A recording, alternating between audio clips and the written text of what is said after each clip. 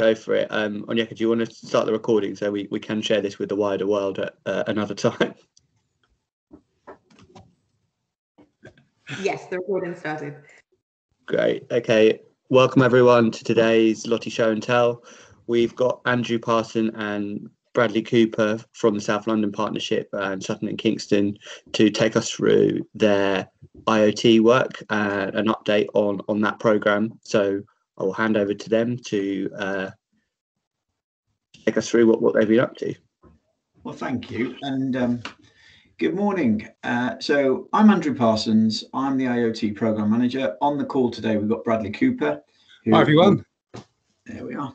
Bradley, do you want to just introduce your role, please? Yeah, no problem at all. My name is Bradley Coupar.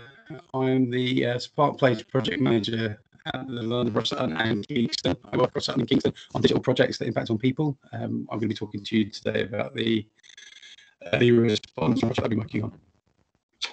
Thank you, Bradley. And by the way, your mic has done Dalek mode, so we might have to fill in some of the gaps for you. So would you mind just going forward one slide, please, Jay? So for the benefit of everyone, myself, Bradley and Pierre work for the South London Partnership. We are hired by Sutton and Kingston, but we are working on behalf of the South London Partnership to deliver this on ultimately behalf of 5 boroughs. So what is it we're doing here? 5 boroughs submitted a joint bid. They received a significant pot of money to trial IoT sensors and deployments across the 5 boroughs over initially a 36-month programme. It was extended by 6 months due to COVID. So the present end date is March 2023. And I would say, I think the interesting thing here is that despite there being many similar challenges, there is a very different uptake approach and attitude towards problem solving. And I think that would then reflect well across other boroughs within London, if you see what I mean. So next slide, please. So what we're talking about here and why Bradley is very much involved, because Bradley has absolutely, with Pierre and others, led this area. So it's not fair that I speak on his behalf. So what we'll do now, if Bradley, would you like to just bring us up to date, please, on the background to the sensors, where we are and, you know, some of the good news stories and what we're seeing already, please? No problem at all. As you all know, I've been working quite closely with everybody with LOTI and all the other local LOTI boroughs on assistive technology, and I'm quite invested in ensuring that we get sensors out into the community to get effective insights in terms of behaviour patterns to see whether or not we can affect change in some of the practices that we have. Now, as part of this project, we had a challenge set to us, which was there was a number of ILOs supporting residents in the borough, and as a result of COVID-19, their challenge was in terms of accessing residents and supporting them safely. So a challenge went to the market where we were after a solution that could be posted and placed, didn't require batteries, would last for quite a long time without any intervention at all. And we awarded a contract to a company called IoT Solutions Group, and they've provided us with a single sensor, as you can see, very small, that can be posted to a resident, placed in their kitchen, and it starts picking up activities of daily living in that kitchen environment. So if you do things like boil a kettle, heat a meal, on our dashboard, that information is logged for the ILOs, independent living officers, and they can see that somebody's active and doing okay. If that activity declines or stops, they're alerted and they can make contact with the resident. The system also picks up your property alerts, which is interesting. And we've rolled out 100 of these sensors into Sutton Housing Partnership at the moment. And we've already had some fantastic good news stories. So within the first week of installing, we had 2 residents that come through, and one had fallen and hurt themselves and broke their hip in the bathroom. Another had fallen asleep on the sofa and was really unwell, and a family member had to intervene. The 2 key differences at the moment, you all probably are aware that they weren't wearing their pendant alarms, even though they did have them.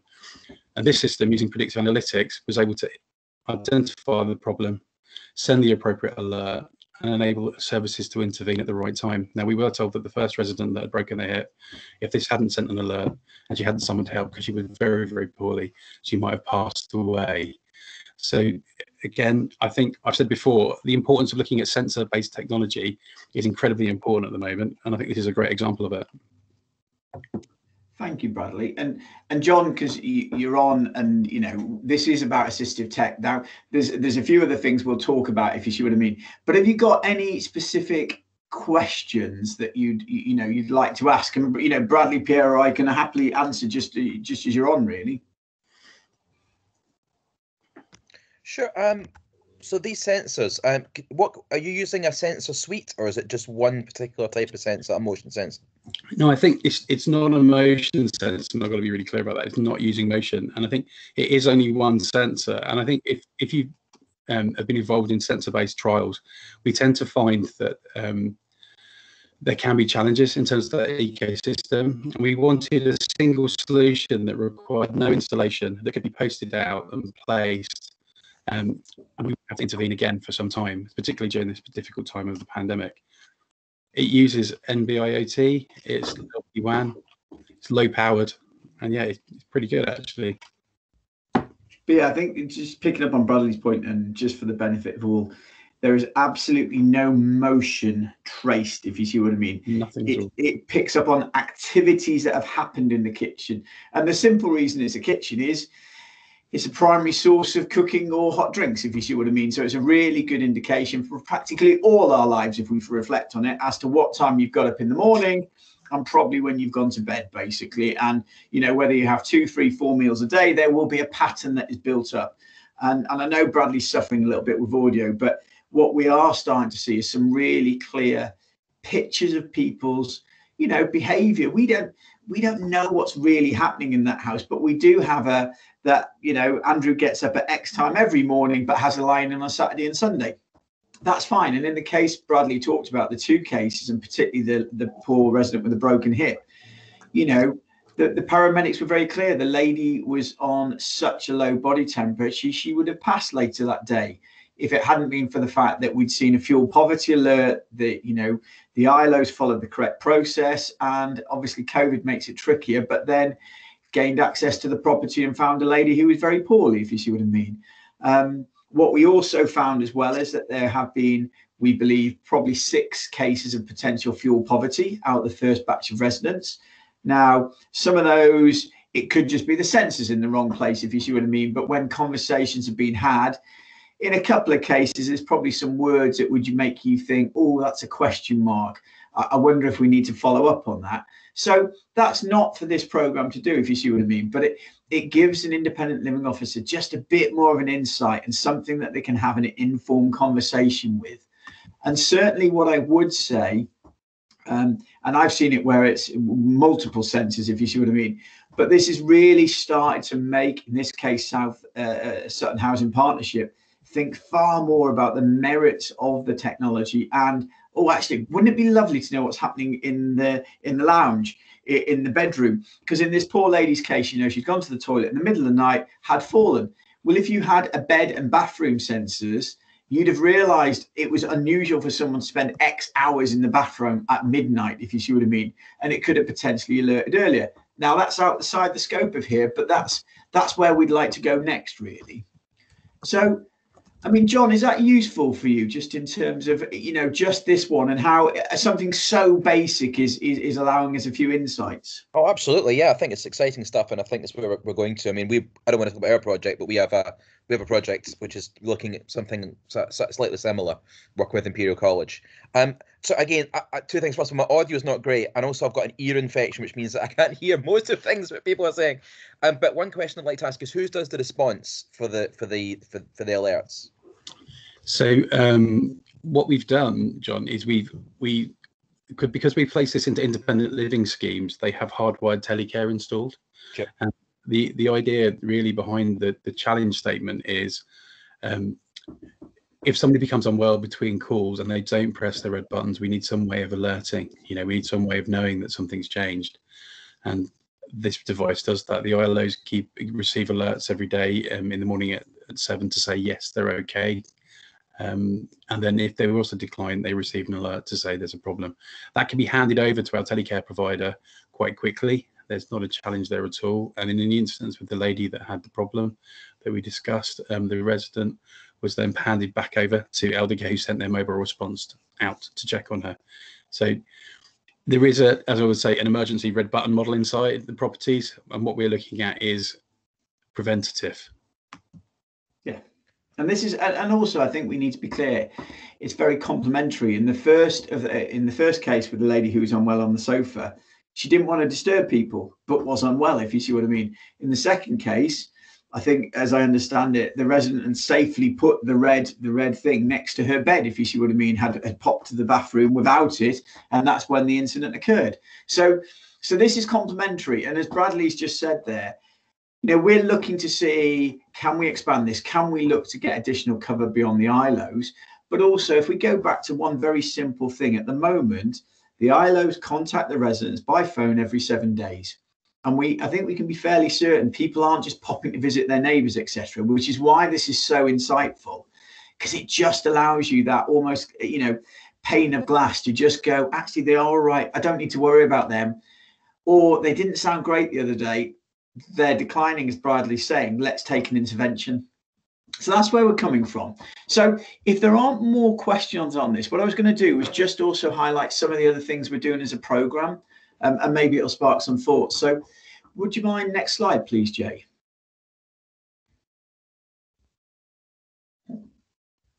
Thank you. So the programme, so absolutely, assistive technology is one element to this, but we're doing far more. So we're very much looking at doing social distancing and traffic insights.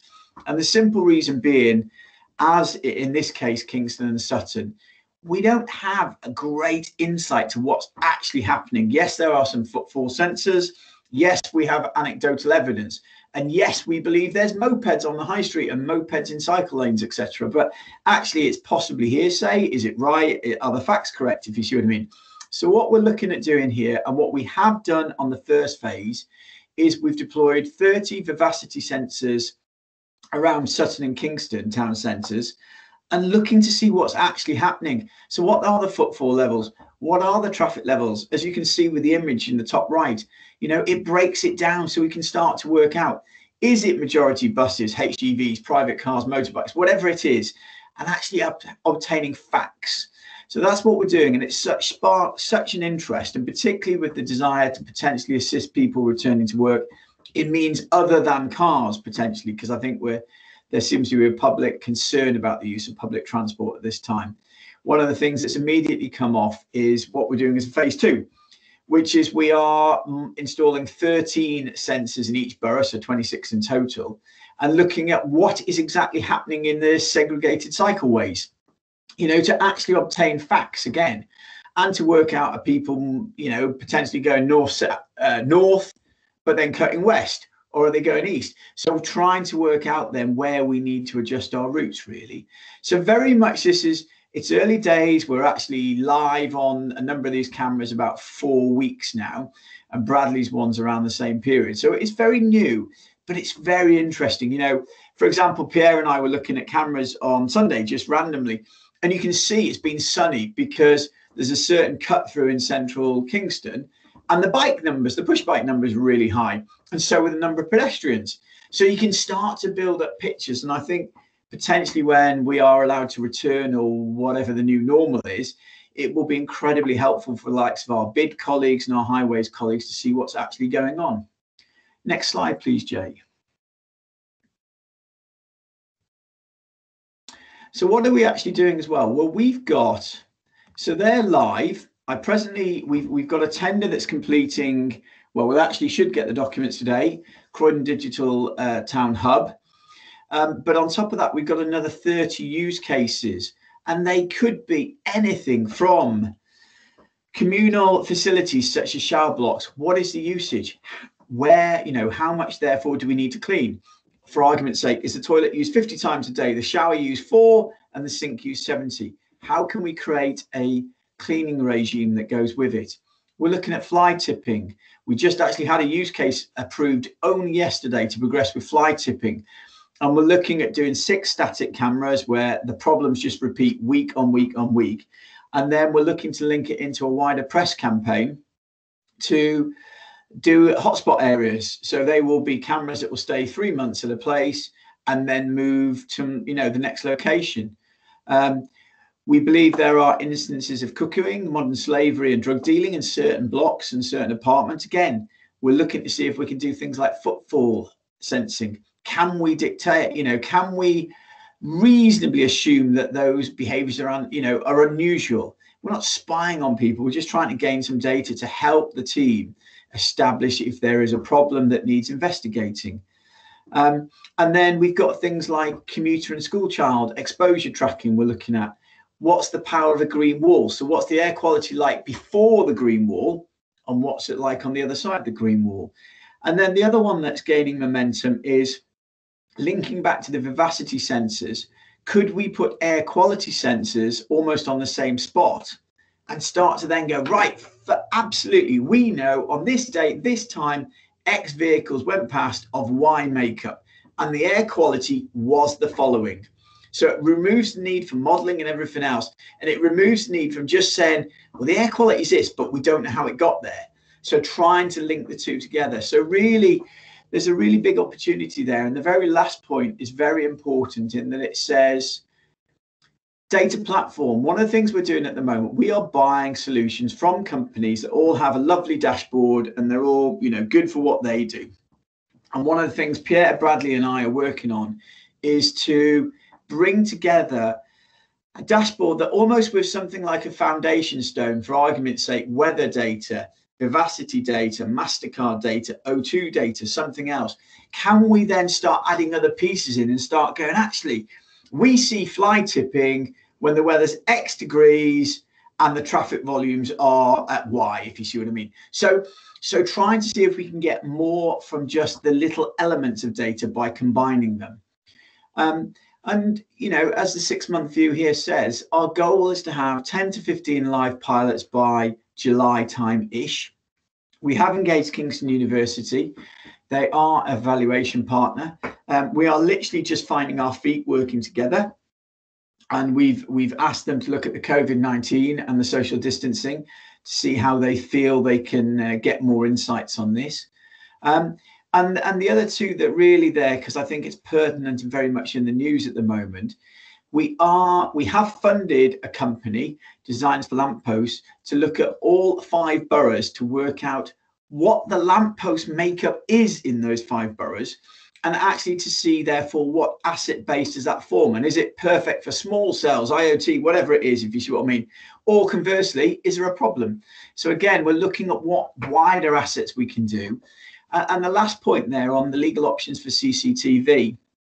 CCTV is one of those very emotive subjects. I think people accept it's useful for crime and other things.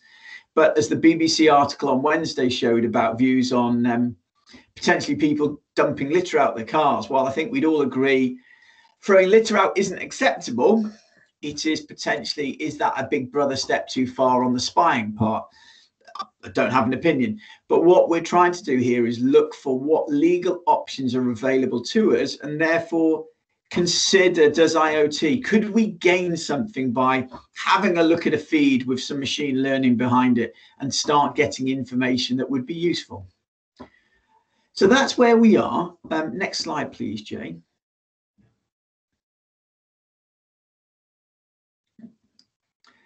And then really, what is our end goal? Our end goal, and Pierre reminds me of this regularly, and it's absolutely right too. What's been a success, but more importantly, what's been a failure? What could we have done differently? If you were other boroughs listening to some of this, what could we say hand on heart would be a good idea and what wouldn't be a good idea? What's probably value for money? So that's really what we're trying to do with this pilot, is to help the 5 boroughs actually understand what is worth investing in. And I personally believe success will be the elements we are paying to trial if others then wish to find out of their budgets to take over those trials and continue. I think that would be deemed a success in many cases. So I'm conscious there's 5 minutes to go, so I was going to wrap up here and just say, are there any questions for Pierre, Bradley or myself?